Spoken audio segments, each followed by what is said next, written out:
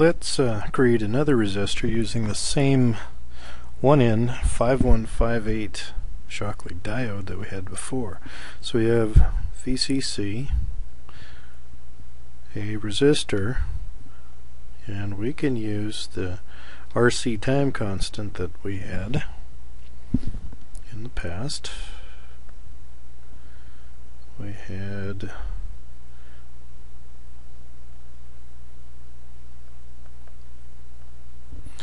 our Schockley diode. So this one's 2K ohm and this one is 0.02 microfarad. So if we look at this, we have turn on the power.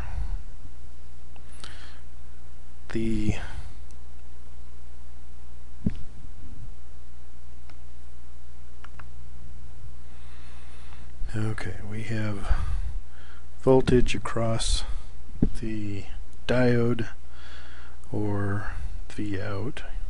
So this is V out. When you first initially turn this on, voltage across the cap is 0. It charges at an RC time constant. Let's see, in this case R times C is equal to 2K ohms times 0.02 microfarad, which equals approximately 40 microseconds. Now they're asking you in the question, example 15.3, if the sawtooth wave is a period of approximately 20% of the time constant. So times 20% of the time constant,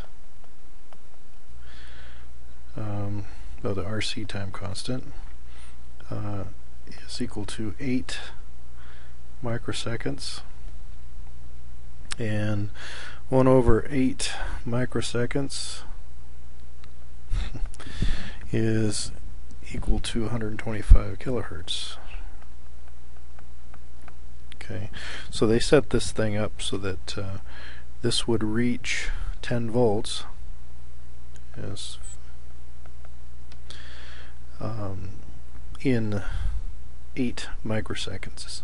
So the RC time constant is set up that way. So we'll get into the math on this time constant pretty soon. Actually next.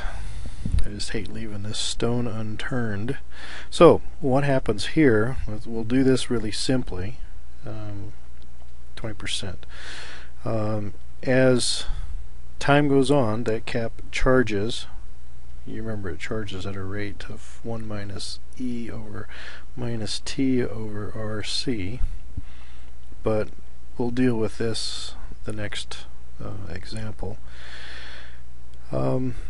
Let's see, this thing charges from 0 to, and that's 10 volt breakover, so 10 volt, and when this diode gets 10 volts across it, all of a sudden it breaks over, becomes a short, brings this down to 0.7 volt, again a second approximation, and let's see, initially the current charges the cap. There is no current here.